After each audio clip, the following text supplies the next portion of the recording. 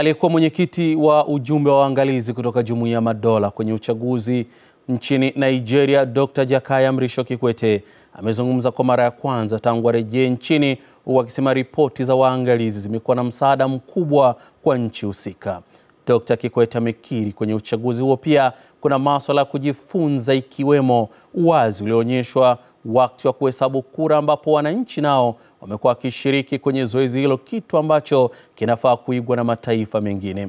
Kauli ameitoa mapema mchana wa leo nilipozungumza naye akiwa ofisini kwake Masaki jijini Dar es Salaam. Kwa maeneo mengi upigaji kura ulikuwa wa amani. Kwa ujumla upigaji kura ulikwenda vizuri, ulikuwa wa amani. Kuna baadhi ya maeneo sasa yalikuwa na taarifa za milipuko ya hapa na pale, ya shughuli za ghasia, lakini nayo haikuwa imeenea sana. Ila maeneo hayo pia ni mengi. Kwa maeneo ambao uchaguzi uliahirishwa ili hawakupata nafasi ya kupiga kura, nayo hayakuwa kidogo. Kwa hiyo hiyo ndio katika ule ujumla wa zoezi la kupiga kura. Baada ya uchaguzi wenyewe sasa, uchaguzi umekamilika na yote mmesha yaona.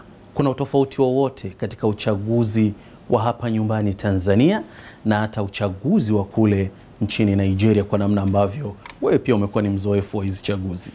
Kwamba zile kura zinahesabiwa pale pale kituoni, na sisi tunafanya kuhesabu pale pale kituoni, lakini zinahesabiwa hadharani. Zinahesabiwa hadharani, watu wote wako pale. Wawakilishi wa vyama, wale mawakala wa vyama wako, lakini na wananchi ambao wapiga kura ambao wana hamu ya kuona shughuli inavyokwenda, nao wapo. Kuna maeneo unakuta kuna zogo, wanabishana, hiyo imeharibika, haikuharibika, imeharibika, haikuharibika. Na unakuta kwamba yule msimamizi wa kituo pale anabishana na watu wa kawaida, lakini kwa hiyo niona yani ule uko wazi sana, yani uko wazi kabisa kwamba pale inaonyeshwa timu ya bwana Suleiman huyu, hii Kikwete, hawatumii majina ya watu, ni vyama APC, PDP. Sasa pale kuna vyama 91 vilivyoshiriki uchaguzi na wagombea urais 73. Lakini kwa kweli vyama viwili tu, APC kile cha Rais Buhari na PDP kile cha Atiku Abubakar. Hizi ripoti ambazo huwa zinaandaliwa ni kweli zinafanywa kazi? Mathalan hata wewe wakati upo rais pia ulishawahi kuletewa hizi ripoti. Nini ambacho Afrika watu tunafanya?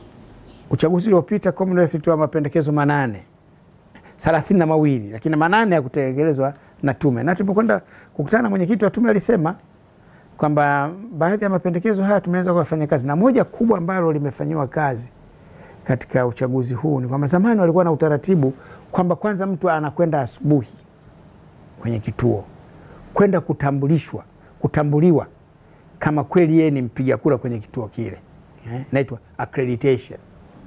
Halafu baadaye sasa anarudi kuja kupiga kura. Lakini mapendekezo ya Commonwealth yalikuwa kwamba ifanyike mfululizo, ajitambulishe, anapewa karatasi za kupiga kura, anakwenda kupiga kura, anaondoka. Na tulipokwenda walisema kwamba hili pendekezo mlilitoa Commonwealth, na sasa tumelitekeleza safari hii. Tulipokutana na vyama vya siasa, hasa PDP walikuwa wanalipinga sana wazo hilo, lakini baadaye tumeona kwenye television watu wakihojiwa wamesema wameipenda sana, kwa sababu inawapunguzia adha ya kutoka nyumbani kuja kujiandikisha, halafu rudi nyumbani, halafu sasa uje kupiga kura. Kwa hiyo yanafanywa kazi. Kuna baadhi ya watu, kulingana na bajeti ambayo waliona ya uchaguzi wenyewe wa nchini Nigeria, wanasema kwamba umefika wakati sasa labda kwa Afrika kuingia katika mwelekeo mpya. Mathalan kama ulivyosema kwamba kule Nigeria kuna nyakati rais anatoka kaskazini na muda mwingine anatoka kusini. Je, ni kweli tunaweza kukaingia sasa katika huo mfumo na hatimaye uweze ukatupatia matunda?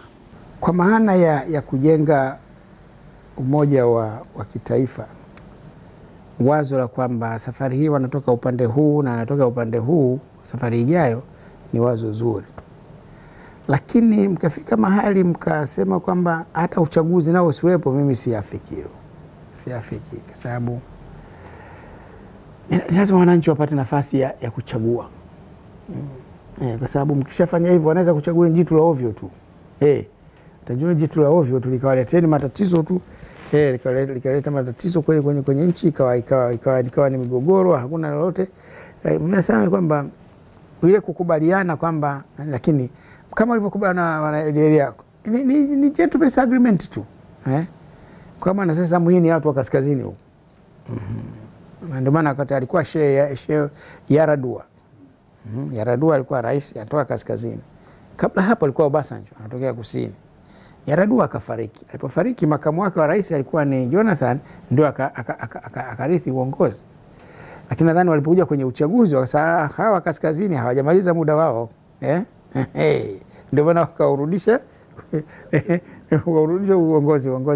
uongozi kaskazini. Kwa hiyo nadhani ndio gentleman's agreement. Sasa matumaini ya wa Nigeria kama safari yao sasa wanakwenda kusini. Sasa huko kusini ni nani? Watu lazima wapige kura wachague. Lakini ile wazo kwamba basi kaeni tu tuchagulieni mtu. Sidhani kwamba ni wazo la busara.